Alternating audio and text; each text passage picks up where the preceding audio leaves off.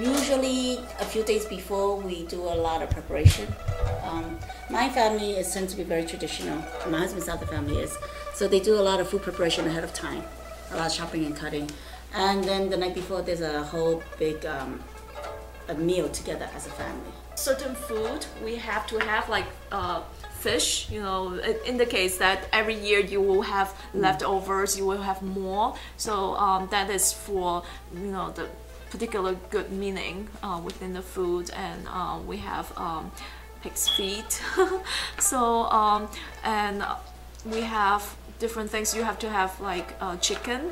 On the 28th, I think, of the old year, you are supposed to do the cleaning of your house, right? So clean up everything, so get rid of the dirt and stuff, and then you're supposed to have a new haircut, new clothes. And oftentimes, especially nowadays, I think most Chinese people wear red for the new year because it's considered a lucky color. Usually what you would see is there will be lion dance, okay, to scare with the evil spirits, as well as the firecrackers is to scare the bad luck away.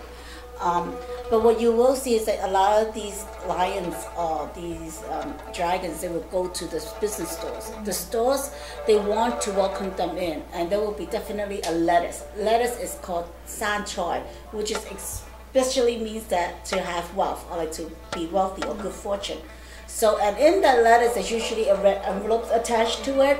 So they would be like actually going to the stores, and the store welcome these dragons to come in, or the lions to come in to do a dance, to bring prosperity in, so that they have a lot of, good business. Yeah, children definitely get money from their parents, grandparents, uncles and aunts, right? Only if they're married. They're not married, they will get money. But if they are married, then they don't get money. Yeah, I'm saying like children will only get it from married couples. Mm-hmm. Yes. New Year's to us, it's not like your New Year's where it's just a big celebration on Times Square and drinking wine and alcohol. It's really a time for family to get together. It's really about family, because one thing we really forgot is that you always go visit family during the 15 days. You find a day to visit, go back to your mom or your sisters or your cousins or your relatives to say hello.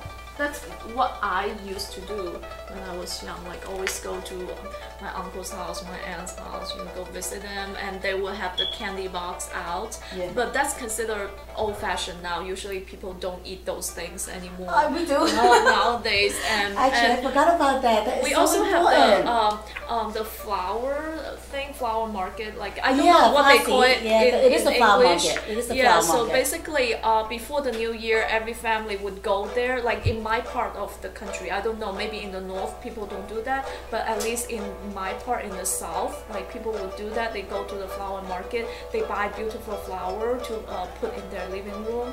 So that is again considered good luck. You make your house beautiful. Everything is always on a positive note. When I was a kid, we could never say anything negative in Chinese New Year. It was just not acceptable.